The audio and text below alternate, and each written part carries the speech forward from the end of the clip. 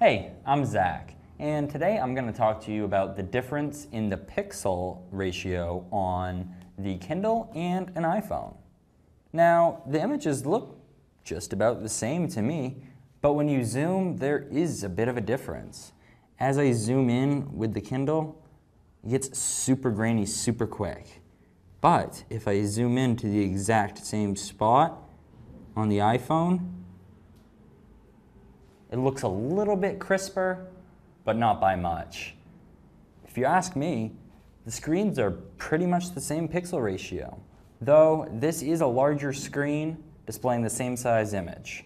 So take that with a grain of salt. My name's Zach, and I just talked to you a little bit about pixel ratio difference between the Kindle and an iPhone. Thanks for watching.